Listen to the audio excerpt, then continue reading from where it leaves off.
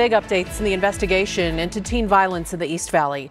Right now, Mesa police are asking for your help identifying another suspect in a violent attack, plus new details in the death of Preston Lord. Our ABC 15 investigators walking us through the new report from the medical examiner's office and speaking with the Queen Creek police chief about the case. But first, a look at how we got here. On October 28, 2023, Preston Lord was attacked at a Halloween party in Queen Creek. 2 days later, he died. And on November 14th, the FBI announced it was joining the investigation into Lord's death. Queen Creek PD also saying at the time they received hundreds of tips in the case. On December 28th, 2 months after Preston Lord was attacked, Queen Creek police submitted charges to the county attorney's office against 7 people. Nearly 4 months after Lord's death, the medical examiner has ruled his death a homicide. So because of that, tonight our Ashley Holden joins us asking the police chief if this means they're a step closer to any arrests. Ashley? And Katie, the Queen Creek police chief telling me the medical examiner's report is just one piece of evidence. And while he and his department now have that report, the investigation is still ongoing. For months, the East Valley community rallying behind 16-year-old Preston Lord's family, hanging orange ribbons, holding fundraisers, and once a month, walking with the Lords. A bright, happy kid one day, and the next day he is laying in the street with bystanders doing CPR on him. Preston's stepmom and dad both recently speaking publicly. Preston was one of the best parts of my life. The acts of violence committed against my son on October 28th and how he died as a result will unfortunately also remain in my mind forever. In just 13 days, it will mark 4 months since the Halloween party where Preston was assaulted.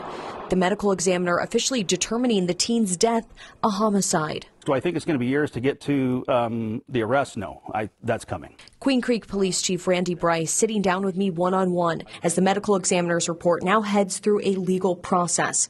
His department submitted recommended charges against 7 people, those still under review by the Maricopa County Attorney's Office. In terms of the medical examiner, the news from the medical examiner, does this mean that arrests can happen? It's a piece of evidence or information that needs to be processed as part of the whole. So really, as we talked about, the arrests are pending the review. So the arrests weren't hinging on the medical examiner's report. It's more of one piece of the puzzle. Yeah, so I won't say it's solely hinging on that. It's one piece. Chief Bryce says his department has been investigating this case since day one as a homicide. It just corroborates the information that we've already received, the evidence that we've gathered, the interviews, all the stuff that we've already submitted to the county attorney. But the investigation is still ongoing. Is there anything else or anything specific that you want people to think about or come to you with? You know, if you have any videos that you've taken before, after, during the event, contact us. Or if you know of anybody that has it. Or any information about what happened October 28th.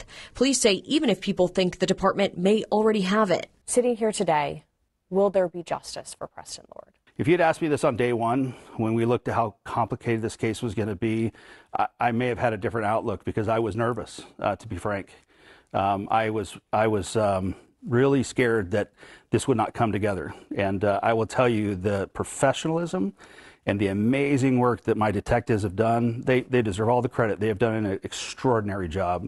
The partnership with the FBI and the help they've given us have really brought this case together. The work that's been done, I am very confident that we are going to get where we want to be. So it's unclear how long the legal review will take. The medical examiner's office telling us every case is unique. We also reached out to the Maricopa County Attorney's Office. They sent us a short statement calling the medical examiner's report an important element in the review of any criminal case. Back to you. We'll stay on this, Ashley. Thank you.